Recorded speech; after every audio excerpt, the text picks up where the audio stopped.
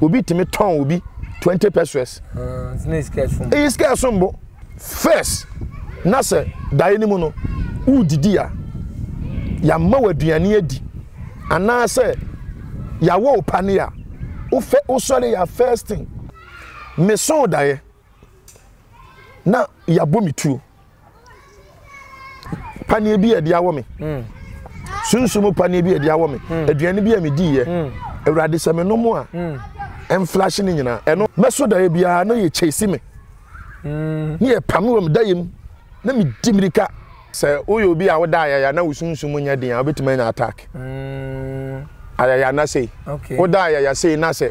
wo da straight hwesuru say na Sumsum nya den a betima nya attack obi se me da na bibi a chekere me pese me ka Jesus Christ into me me so da ye na obi o say me so da ye no na eyi me na me sin atutu wa so da ye obi aso da ye no akwa aburuchire da bi obeso da bia no wo fu plane da bi obeso da bia wo ti plane mu nanso airport kura no onsi woda nyame yo am for way am so for me den de kwaku me no me catch us way Dave Hammer TV Kumasi de ye ka Dave Hammer Hello FM why ba kope ba the TV so na me gine what you say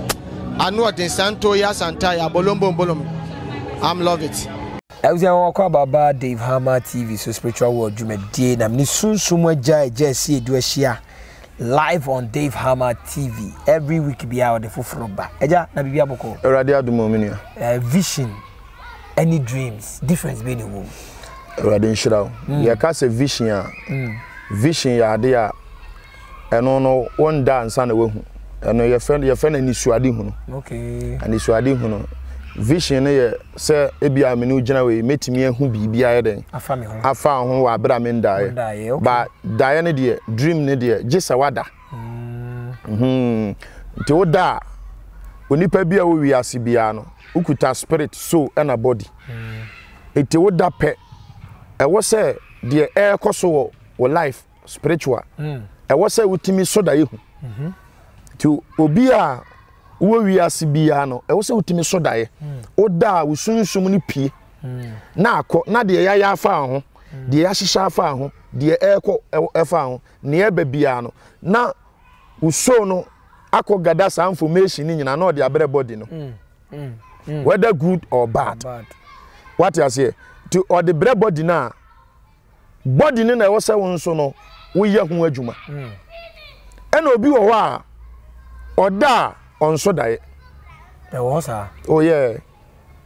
obi a oda bi a we nipa moja woni mu oda won so dae bi a ye frɛ bi spiritual death what tiasen so aye den tiasen ye frɛ ne tiasen ewu Sumsum na ye weak aye mere entimi mpie ena bi won so a spiritually yetimi e fra spiritual eye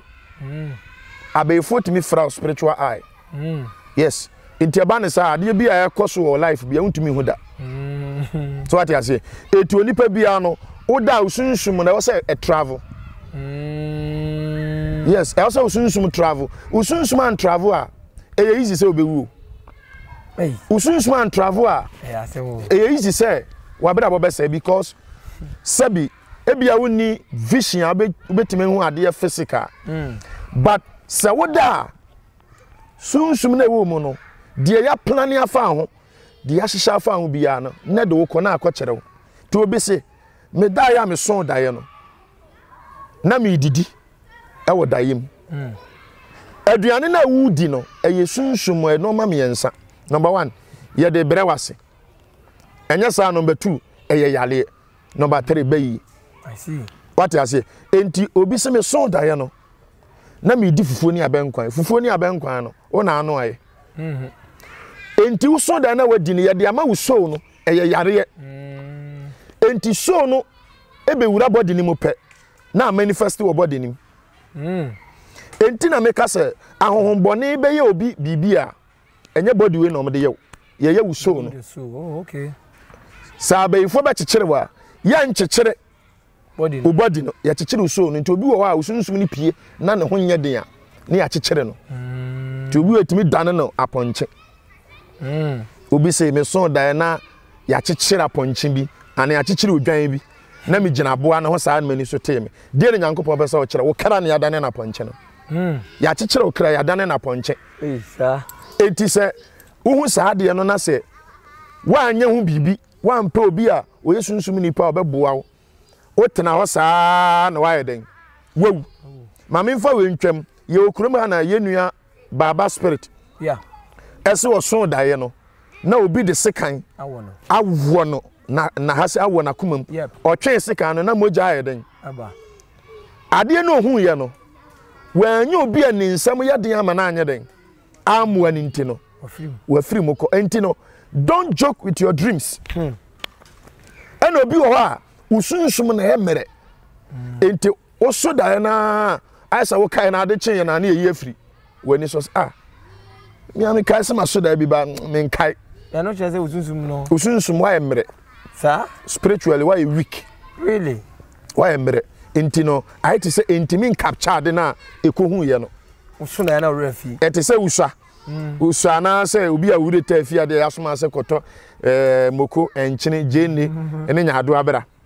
ubonsa woko nyina enchene moko nyaado afa yi me wure fi so na afa sa bi za mame na se me ntode yesu sa na onye bi da fa sa na etie enti eba sa o spiritual memory ne yeden e ye weak nti eba sa ade bi e koso no ntimi capture obi si eja me so dae na yabo mitu etuo no physical yebo tu a yebese ye oden yebese ekun to so dae na yabo tu ndem na yebese ye de yew obeye bibi afa won no so need information everybody na we hu no oh we dey say dae we dey say nya hwe we dae keke me pacho udi agura Mr. David ube wu afri ho dreams Bible say dae so mu na Nyankopon ne maye den e kasa so what you say enti onipa bia wo wiase bia wo ye nipa bia no e wo say utimi so dae but obi wo a o ye kana to the extent say now mind on funny serious we dey say dae obi si sunsumaja me so dae no ni awo me panie e wo dae m ene mani so tem then nya me pese o kyerew panie na e wo no ada say jaundice typhoid diabetes hepatitis B HIV ene e dey awo wo ene ne e dey awo wo no enti wo say o so dae no efi sa tam ne kono bo nsa ne honam ye basa ase wo yale hwe ye wade a ye wade bi wo a uhu a na so anya hu bibi na di 3 days pe enya effect that was spiritual asa say ye juma spiritual uhu ade na wo so ye uhu a e wo say ye si ano kwan de ma ma me nkyere obi ade we na on fa ntu ni trim onipa bi a wo hwe me o so dae first na say dae ni mu no udidi a ya ma waduane adi ana say ya wo pane a o sori ya first thing and on first aid nam de ma fanchena bo maako serve gu nsuo ne ready na sa time oni mu abo ewo onchi abo ready Psalm 91 eguso na oni bi abo ho a oni bi wo crowd normal sort to be at least abroche de eza wota ni bi powerful o je say crowd abroche for the enchena kese na wo mo oh okay bebre o crowd ye de kire o ma de a omo crowd ko to African stores no obi o okay now I bompa ye eguso sa di bi e de awo me Psalm 91 yes read the whole scripture 3 times eguso o say panie bi e de awo me sunsumu panie bi e de awo me aduane bi a me di ye ewrade se me no mo a em flash ni nyina eno no ebi wo be bre na se but entimi ntu ase okay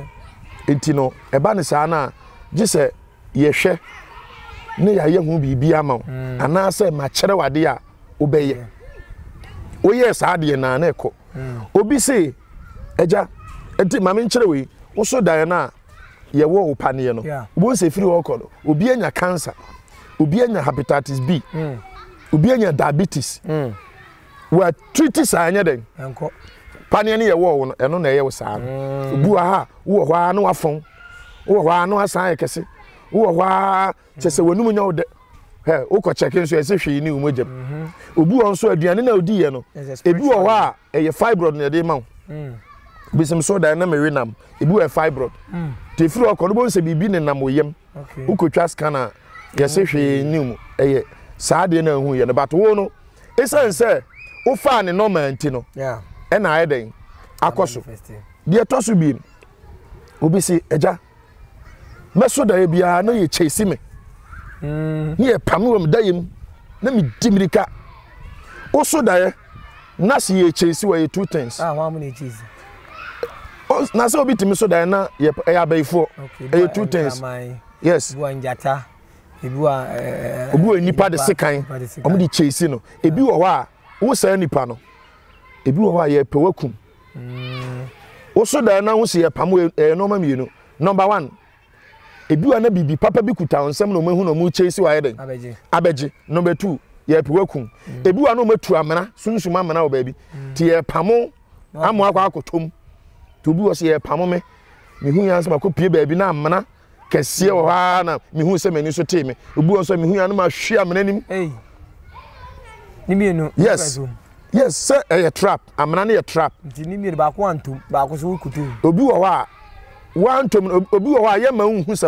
watomu but eden ya ebi wa betom wani atina da na hansi no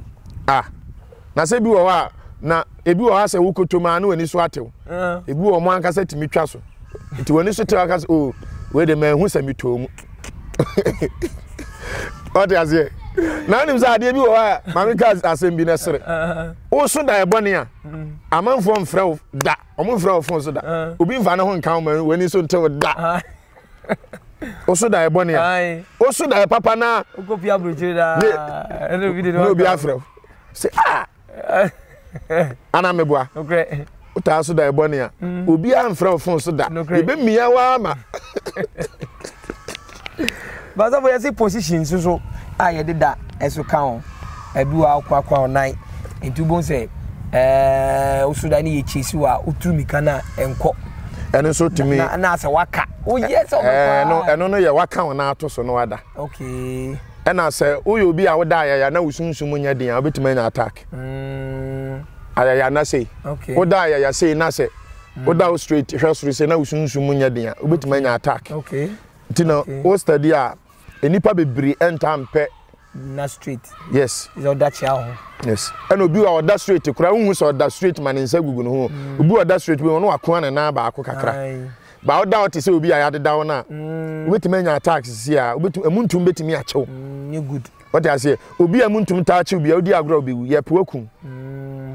ye pe okara den obi se meda na bibi achekere me pese me ka Jesus Christ ntumi me so daye na obi o se me so daye no na eyi me na me sin atutu obi a wo so daye bi a wo sin atutu bi ya no eye no ma mienu wo se no onse bofo bi wa wo se na kase mienu bi wa se wo so da na sa kase ni mienu ato a atu afiri wa eye pila obi a oboa wo obi osombo wa bra bumba bewu obewu ena ada wanse no so no onse obi wo se me so daye no na me sen atutu ena ye wa ho odene obi ye wa ho odene enti no eye ebi won so a eye nimguase sabi osin atutu a obetima akọ nipam dabi ofere enti obi se me so dan no na me sin nyina atutu so so dan na osin tutu a wan hwe ya asem kase bi ba be den ba beto obi se me so dan eja na ensuo ajiri afame eye problem obi se me so dan na me fo pepo eye problem obebre wa abrabom aso dan ensuo kakra da ho ensuo gina ma ebi wo wa ensuo gina ma apam ebi wo ensuo no gina ma apam ebi wa na sunsum na bi a mu ni ensuo no wa apam ana se ofie ni ensuo bi wo apam to bi wo bozo obeso da bia no gina ensuo ho na ebi wo nso a na spirit awale ebi wa na ensuo sunsum awale no bi ota so da adwale mu ensuo mu da bia no gina ensuo no odwale ensuo obi wo nso be hu se o ensuo ni mu opeso odwale pio ontumi mpie na ni so aten ebi wo nsuo tumi bi eno wo covenant no bi o cho nsuo no so fish fish no ejina ma no ma mi no fish ebi wo a eye ma anase bi a calling nyame frɛw Wow. So that now chichi. Wow. Fish ya. Wow. Ebi wa. Wow. Oyo bi a opeba anase obetimi awo. Eba anase nyame frɛ wo se brabe na adwuma. Okay. What you say? Okay. Okay. Nti ebi wo nso so a wo so dae na o chichi fish ne ade no. Ebi wo na se bi a oyo bi a opeba utumi yeren. Utumi nyaba. Emwa hu kra. Hu kraman hu wo. Nentwie wo dae mu a was significance be. Yeah. On say uhu sa emwa na obi ti say snake no. Snake gina ma friends bayi snake ani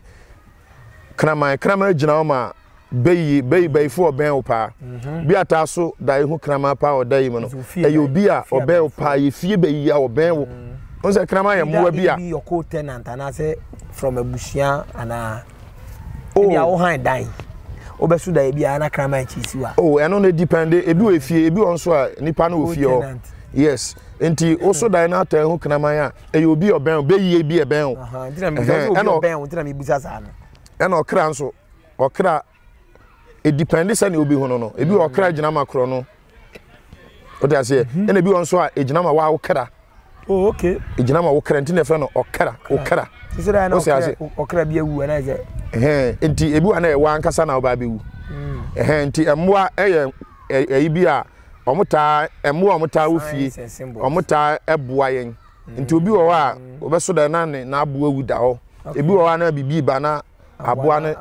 agi. So ati ase. Okay. Enti no one day be teach you about Sane mano. Ba we no obi say eja meso da ye bia no ni makọ toilet egu me ho ejanan yes I say ngwasi ana mo yes obi se meso da na makọ toilet egu me ho e disgrace and na poverty ota so da na ho se wato toilet mu ana wutietia toilet mu a e ya ho kire I see ho be kire wo sa enkoye ma wo da bad dream so what you say ho be kire wo sa obi se obi be ka je so da not public toilet sa hwi tim ni bi to te so na bu no kotom na toilet ayi no hu nyina we dey so ho no nti imagine what you say nti no ye mfa ye da ye so nya den eni agro obi se eja me so da ye no na obi ni me aba abeda ebi wa spiritual marriage yes ebi wa spiritual marriage obi a oso da ye bia na obi ni na aba abeda what you say na eno so na ba ne sa se nipa ne no beda oja yale ma ebi infection ebi diabetes ebi we ohono nti obi o wa oso da ye no Sumsum na ebi ono beda ye no onfa ne nimu ma no wa ye den we hu no obi obi nim ana se bibi obi kra ka chem so woso da ye na snake ne ne da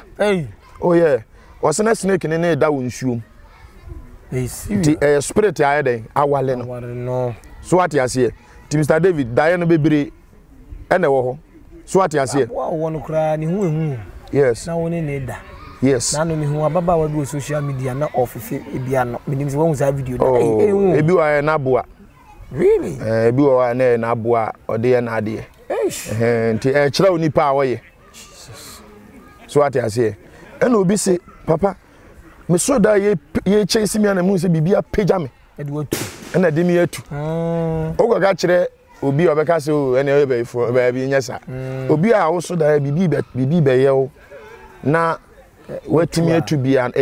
nyame protection nyame ahode wo so yeah obi say obi kura ka nyam se o wo yesu otu a ona so obi wo ha oso da kura na ye chase na no miri kana se suro moshi ai osi mi se me yire me ho ba mi ntimi nko o Sumsum omre eno ne ba ne sa na se nyame bambo ni ho betimi achew betimi achew ku obi so say oso da na o tu na mwim na opeso okowim ba ontumi nko ntu aso na mwim na okoti se chef na ena omo so mu chase na omo so na mase na osi ontumi nko na ba ko eso ne nai ana o yede otwe no na mse se Sumsum wa ye mere oti ase wa ye mere enti e ba ne sa na Sumsum no o mbe chew ena obi won so a o mutimi chew ni adane wa boa obi o se oso dan ni adane na boa ya adane wo dwan ya adane wa ponche eye wo kra no ya den ya adane no eno no wan hwi bekum wan de me kiro no wan hwi bekum obi se eja me so dan na yeyi mi triwi yeyi mi triwi sako wan eyi o so hu se obi yi eye wani monyam wani monyam o triwi gina mo wani monyam me okay utriwi drama wani munyam to say ka so ba kro wani munyam na ye utriwi adentina nyankobo ka kire Samson say mayemfa we incanity eye tumi enwi sa ye tumi ye ni munyam tinkeni kwa say obi akra kuji ni triwi gu baabi utriwi sa iska I see yes etriwi sa enwi aha anyhow eiska o but we mai eyi tuwi we go na twakat yes esu atra so what you say enti daye de ye mfa ye daye so nya den emfa ni agro what you say daye ben na waso daye ben de na hu ye e na wo fa ne sen we de nya hwe we de say daye to ba so daye na o ye wedding also die now we wedding two things. Number one, other say Sumsum be na wale spiritual marriage and na say ubi. Ube so die ya won say your wedding a share wedding gan ubi. Be an nipa kwa ware da. Uba be a spirit of death. Also die na wa wale dada na so won wale mpo na won say ya share wedding gown. Me pa cho uba be wu. Eyewu also die so ni ade da wo fun daka musu. Ni nyina say eyewu na eyewu na what you say nyame e kire wo say na eba beto because we so no de nyame e de na komu akwa kire no wakọ kire no nkire say break you nti ana mo ka say he revealed to redeemer aya no mo he mesere Mr. David nyame nim say ni na eba beto ene wakọ yi a kire eti de na say wo ye den wo na wo say wo ye ho adwuma nti obi wo hwe me obeka no kra hwe woman bi son daye efa ni kunu na ni kunu ni bekwa yi woni kurum woman no son daye no na ni kunu no akonya accident ana ofre no so daddy na juwe me son daye na konya accident o ko ukurum no o ko yi no akonya accident ya den ewu e ma de mu dem pedaye kra dodo de bibia mu kwa na mu so daye on ze me ma no yes we dey bibia daye na bibia na mahu we na daye kana mai na mo pesa ade no enti no se dadi nka be ya nka ye den mesre wa agya akọ mo ma ade mu ye hufuo dodo mo de bibi kakra bia na mo afa ne we bibia ni we besi forget it e wa na ma na ye den okoye me see 2 hours time and ye frɛ ne yere ne sɛ ukunu na bi nya accident ewu yes nipa ne phone ni ne ya be nso nya accident wa na ya fa ye hu sɛ wo number wo so na ye frɛ wakɔwu obi nso so daye o na ya poison no I saw ne friends akɔ baabi ye we ne ye poison no sorry ya we dey say die o man ani na ho ye frɛ bibi warning dream okay daye bi wo hɔ a ye ntwam warning dream no ɛne sɛ hwɔn yi ebia ya ka kire wo se men ne asomesi men didi bi na waso da na bia we ya poison o so le ya still na asomesi na za invite we se bra o so da ye na one aso akoba bi ne ya poison na nu twa ehuro no hu se da ye na aso atofam no wewu de na nyame kire wo o so le ya na osane ne nanfofo no ekoba bi eye we ya no mo poison no o mo poison ne mani wi ama nipa na wu enso nyame ye den eyi kire no bad nani anya den ana ho nkofu bibire ho a omani na ho obi okura wasoda ye bi afa obi ho a ya ka kyen se onhwe ne ho yie e wo saa nipa yi ho still ogusu di nachi so ahu no minimo bi a we nya se obi se meme se oson daye na ne ma menu aka no wadayem asema me kenya me ne me dance ni 3 days time na sister ne say pro we bia be gu no te say mpumpunya o se den agu no ho aba na ha na pro Oko hospital na doctor koye lab ni we ya o se wanya HIV. Hey. No so me nye ibi o se yo wanya HIV. Kana ye car no. Yaman HIV. Wow. Ena oba me nchen na wo hwe ne nsa ho. Ubesu ena awurade fa me so. Me ya de de man so mfa nko dwale. Me kase nyame nim no o dwale 3 days na we nim nyina ahye. Ne mu nyina ahye. Ena me say on san nko no nko check say HIV no ho ana. Okoya doctor say o na den hwi ni umojam. Sunsun ne ma me nua na kan. Na sister no o ye mistake bi a eye me ja me wure mfida. Oh. Me hwe mu no ena me hu se ne ma me be yare ama ya frɛ no se ommra omo de pressure be si ne so but ewurade se mo onye den mo nko saa tam no na emom o sika bi a on send mom so omo mfa nye den enhwe no okay mo nko ni kuro mu 1 month after 1 month no obetumi a yeden akọ o si ejamate me se wonim 2 weeks mi wo ho lady bi na de ne ba e ba me nchen o se papa sister na me de ne ba na wo ka kere ne se ne maame e ba yale am ya friends so omra ma ne nko no wonim se okọ okọ ye nso a dae na oso ya ne maame nua na oso dae na o ka no dae ni mo no na osan na akọ akọkọ akọbọ ne beyie so wo ye beifo pa wo me so dae a wo ka me ade achinya me nsa me call yes manya HIV no say oh ama me na bo mba yie no mate so bo mba yie a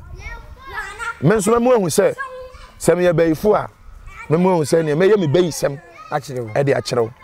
could you believe say sister no she see am make say wewu oh am ye sie no wewu am ye sie no ama sisi ano sister newu okọ ni kurum na yale e born na aferi yesi na fu na ehuni na fu na ehono na sister yi omo de ne omo san de ne ekoma obi se onye den oye se habanduro se den ntino nipa no so omo de koma no na sa abaifo no omo so oye oka abaifo no bi oye agent omo de koma na team enti no ma bi wo ho a enye bibia yedi ani hu nyina na yede ya no yeden eka obi okura hu bibi ka kire na okotake yenya ne saa what ase obi wo ho a ewo se utimi hwa ade ni mu yi na anim se obi ba me nchen ma me panyini oba e no su adan a ne ma ebo ne bayi ne ma so obayifo mi ko hwe mu a mi wure mu no no ankasa ni nua e na aji ma me nanim na odi hunu na ne ma no because ne ma na ye no so yese wo pa ne ma na ye o omo mfi ma me no ba bia ma me ne dakro ni bi ma me di awreho because ne ma ne say oye baifo oba ye na nyame ma me kire say wo nua bi ye frɛ ni sei ono na wa ye den wo ye osi akwan a oyi wanim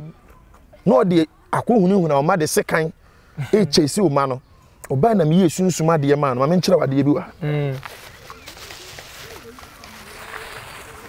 wahu ade we a spiritual soup senate hwe wow ete we say come on we and am say on fan ko dwale yen hwe ni bisi odi ko dwale ye no me ka se nyame die ni munyam 2 weeks and a stroke e chi ni nua no and oda ho afi ne ma no so omo abro kire wo ena bi wa ha ba ko so wonam saa na obi hia no no se wo fi se wo ma me ye baifo wo ma me nua wi on na e baifo oni nipa no ba bi o obonidi nyo ma me nua wi ne ye fra ni sei no se han so e baifo ono na wo yi wo ma me anim na ode ye mo saa na mo ankopam ma me kyewa mo be bere na ba ko wo ma wa pe e basa oni ni kuna wa pe basa e ma saa de na o ye no e na maame no so de ho yawo e dome ye maame no so de ho yaw domain ne ma no na me ka kire no say maame enumi bi o kagu ne ma no so on dane na o dane ye na me ya ade ma na me so on fa nkwadware sesi a no kohwe maame no o ma ba be fa no ko entu obi wo ho a enye no ma hu nyina obi wo ho a obi betima yi obi anim e dia be di bone a e wo dayem wan hwe ya wo be ka se wo maame ye bayifo wan hwe ya be ka se wo papa ye bayifo nanso na ye obi na shaase wa ne ho se ball asuja so wa hunu so fusika sika e wo form now sisa coins any paper difference be ne wo ni nyina no eyedi maame ka se mi nkyerɛw aya obi ka se wo so dan na sisa coins ya ho kyerɛ me se nya no kore wo so dan na sisa coins ya yedi okay spiritual yendi people ho okay spiritual yendi people ntina Sumsum no obi timi ton obi 20 pesos it's scarce sombo but obi a de asana adwum ene ya ho kyerɛ ena asa coins ya ohia enya no kore what you say o se sika kese a eye ni nyina eye yedie o se sa gold wa eno so ye prosperity okay but sa no mani nyina no se wa anya hu adwuma emem kofo bibira so da ya ye yo mind this year me no mo son for honorable punch you should keep watching D.Ang TV. Subscribe it with every social media. We YouTube, Bluetooth, Instagram, Instamo, Instashoe, Twitter, Twistatus, everywhere. Subscribe it. D.Ang TV. If you go there, hey, you see that you are in heaven. Unim sir, enkofo bebre enye ska odayim sa enso physical MP physical da bia so na no nyeska da bia no ayeye da bia wadi ye o kan ska dollars no dia na mani memza se ehun se wo twan ma na ma na so hun se bibi kurem o ti ase entina meka se sa no ma we no se wa anya hu adwuma emmemu da obi hwe me obeka no kura wa soda ya yeye obi asoda no akwa aburukyire da bia obesoda bia no wo fu plane da bi obeso da bia wo ti plane mu nanso airport kura no onsi woda nyame kire wo say wo destiny ho na yeden ewo enti no ewo say wo pe obi no ye hu adwuma ma na timi bam obi nso atukwan o wa burukyire sisi a wo hweme a obeso da bia na Ghana obeso da bia no Ghana obeso da bia suku a wawie da no da su no ye friends Saito atade, school atade, no that so. And I'm saying Kobesi no tell. And I'm about retrogression. Yes. Setback need delayance. Obeso da ye bia no. Baby a wote ansa no wotu kwan. No that so ho. Wa hu no. Enti e ba ne sa masa me ka no kra kire wo. Enko yi mfanye den. Emfa ma because ne ewu hu no. Enya de betimi ayeden. Abem. Jese wo ye den. We hu adwuma to bi o say meso da bia no na me obu ha ni am me mpaboa na me mpaboa yira na me hwehwe na me hu mpaboa gina mani munyam ne awale o te ase mpaboa gina mani munyam ne awale obi say meso da na me ne nam baabi na ma yira ase me ko baabi me bia me konso so a me nim ho nim baabi kro patro ta so sa da na no ma mienu number 1 ewu also two kwan ukuta bag o two kwan so baby o kono so onim ho eyewuo I see yes obi say me so dynamic cam ni two kwan na ka na ekọ but mo waka ni mi hu obi anim eyewuo I see what you say I see ye do wo kwano no I see ye ja wo kwan ubo so aso so dynamic menenam saa me baby a menenam so a asa me kwa na masan be si mechi chese wa berabo no sa ne aye wo bu on so obeso da na chese adwuma aye ma na ye no wo twe blocks akasi obi o so da bia no na wo twe cement no o twe sa da bia ni mu ya ne ya da bia na chi adwuma o ye de ne ye wo honhom no menua nya adwuma keto o bu on so timi so da ne abono wo da yem na ni so betena no honam nyina ya ne ya bono yes but so da obi so say so da na o classroom na teacher ni twa na ba wo ni sisi achi ti da bia ni sisi yale enkoda so wa hunu enti saa no ma we nyina no e wo se wutimi e protect wo ho wutimi ye no ma na usunsum ne yeden e ye dene enti na ye de saa spiritual soap nyame na me so aye e ye different we utware ma okra ho ye dene what you say ma usunsum ye den mo amoso dan na mu didi okay baso dan ne pamo wo baso dan na osia tutu baso dan na refi wo so dan ye saa so feseka o bre chan solid dem akura ya se wo me pa cho wa anye hu adwuma dan ne de no kura o die nyame mu hu ne no kure but en mamuda nso nsa so dan bo ne de na no na yeden abem papa na mem ibu abayifu asikwan ebu ye hu enti dan na wo so na ye papa kire wo say wo ye great person wo ye nipa kese ba se be ye bebe mu no bishop e ka se di dan na ya asem no wo da ye bia wo ho na se wa so da ye bi na won ti ase Asiedu, you can call his number na chichi da mu chen yankopon de sa adoma chede na chen no na nyame nam no so be ma wa chede da na se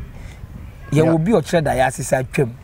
yes wo de ne ye de me chira wa se ne ma sa twam obi hu ba ntumi breki yes obi hu ba ntumi breki yes eno de wo hu no ntumi breki emfa so bi ani so ye nyame de ye hu baby ade ni free ankasa ne ya chira ne ya san tu ase ye ntwa so ye tu ase de ama so what you say nti hu a e wo so utumi solve problem no manipa no I just say that thank you so much for your time odumdume ya ye be say share bi obi be say follower social media obetimi follow me wo Elohika TV and I say Samuel Asiedu Facebook and YouTube nyina Samuel Asiedu me wo YouTube ni Facebook na Twitter de uni mini ho okay and your friend is saying bakui TikTok was there TikTok how no at Elohika TV2 at Elohika TV2 live ho na amanfo jiri se ho no amanfo bitimi de o die sem na ba so we bit my tro e wo down na okay we dey high kwa ho also for your dasi nyame sha odum de be say shey bi akra mu nyina bye bye so bye bye